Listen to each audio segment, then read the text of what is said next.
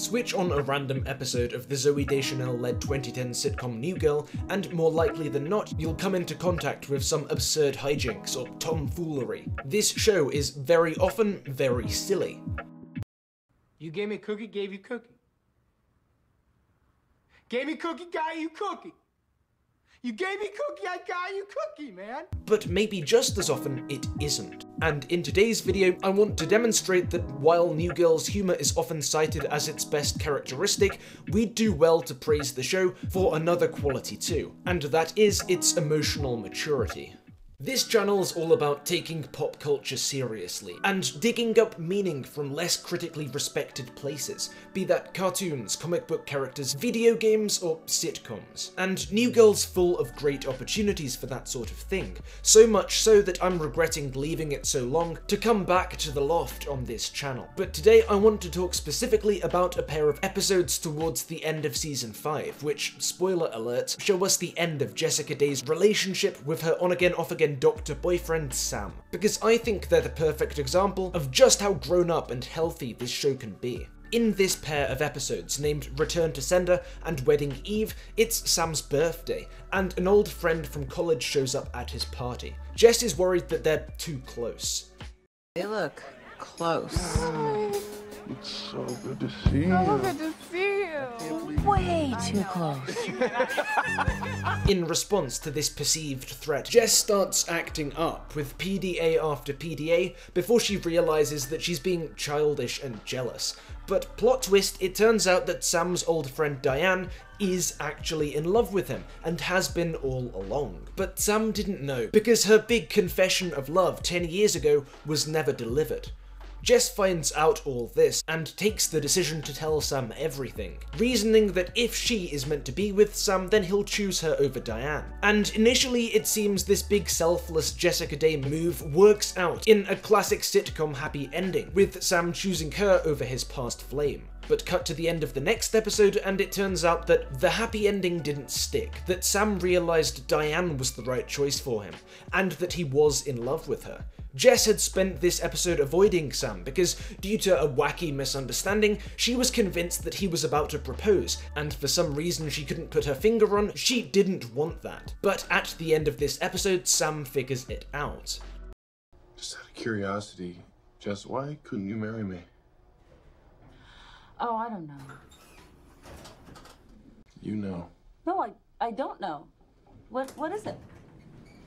It's Nick.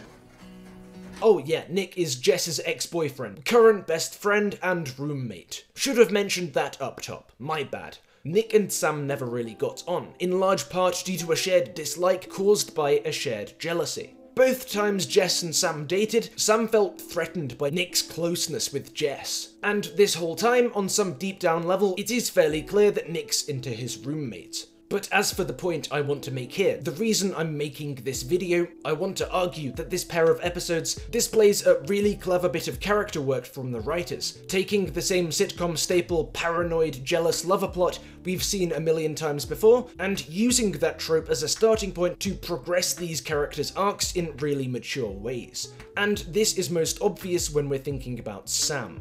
Personally, I never really liked him before this episode. I didn't like the way his insecurity about Nick made him act, and I don't think that was a particularly unpopular opinion. Before this point, Jess was the one caught in the middle of the jealousy and the machismo, as seen in episodes like Jeff Day.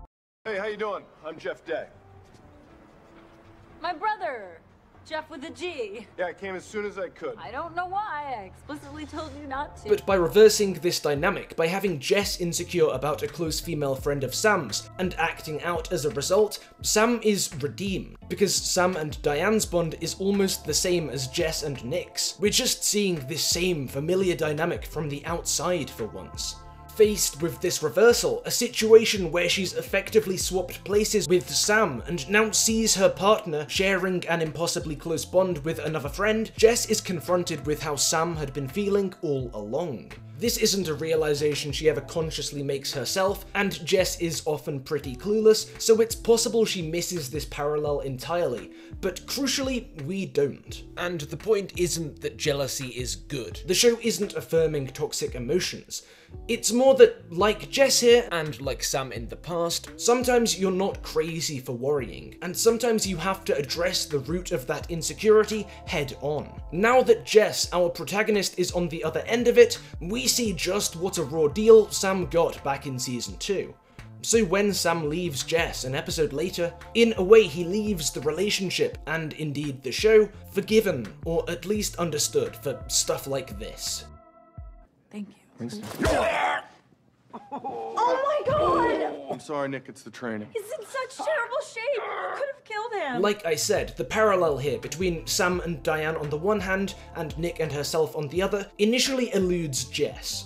But when Sam drops the bombshell at this episode's close, we leave the character deep in thought and reflection. We're never shown any of the following explicitly, but I think in between this episode and the next, Jess realizes what we've discussed above. That her bond with Nick is in some ways a mirror of Sam's with Diane. And if those two were secretly in love the whole time, then maybe she ought to re-examine her feelings for Nick. And just why he stayed such a big part of her life, even when both of them have entered and exited other relationships. That maybe she ought to reflect on why she was so eager to give Sam the chance to get out of the relationship. Was it maturity, or was it self-sabotage? We don't know for sure, and neither does Jess, but the possibility is there, and I think that we're supposed to assume Jess realizes this too. So, like Sam, Jess leaves this story better off, knowing herself more honestly. And all this happens as a result of the most formulaic, tropey setup in sitcom history, that whole jealousy thing. If you went back and looked at other sitcoms from the time, more conventional ones, you'd see a whole lot of examples of this trope being played straight. But New Girl goes against the grain, and uses this setup to push its characters out from a place of emotional insecurity and toward growth. Now granted, this is a fairly optimistic reading of the events of these episodes. You could very easily argue that this ending is a big old downer, and you wouldn't be wrong. But I think we're right to focus on the growth and development here, and I'll tell you why. All the other storylines in these episodes focus very similarly on growth and maturity, breaking out of flawed patterns and easy solutions to become a better version of yourself. The B story in Return to Sender sees Schmidt's absentee father changing and being there for his son, in a way he'd always failed at previously. In the next episode, Wedding Eve, Winston worries that he's come on too strong with his new girlfriend Allie, and wonders if he should play it cool, take the sentiment back. But Coach hits him with some facts. How are you gonna ask me to help you play games with Allie, man? You don't want that. Be who you are. If you've seen the show, if you remember Coach's persona back in season 3, you'll realise just how big a step this is for both of them. This pair of episodes even opens by explicitly foregrounding the idea of growth. Wow, you don't have to do that. Did you say bird day? You heard me.